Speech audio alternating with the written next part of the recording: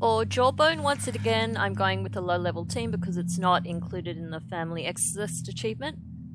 So, for an aquatic, generally flying pets have strong abilities against this family.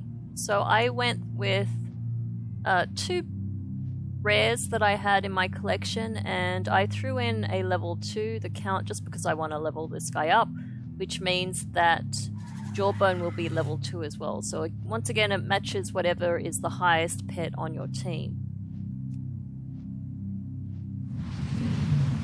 What does he have? He has Deep Bite and Spiked Shell. Alright.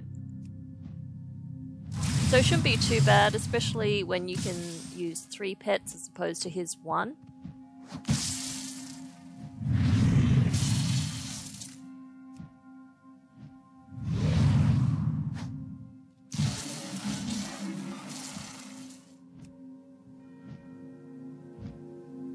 I don't necessarily want the Count to get any XP because he's already level 2, so I might just play him until he's dead.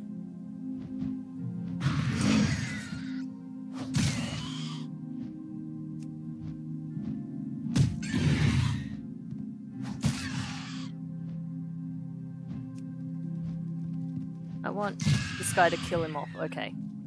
Alright, so all the XP will go to this last one. Still won't be a lot, but it's something. Alright, well, as usual, thanks for watching, and I'll see you for the next video.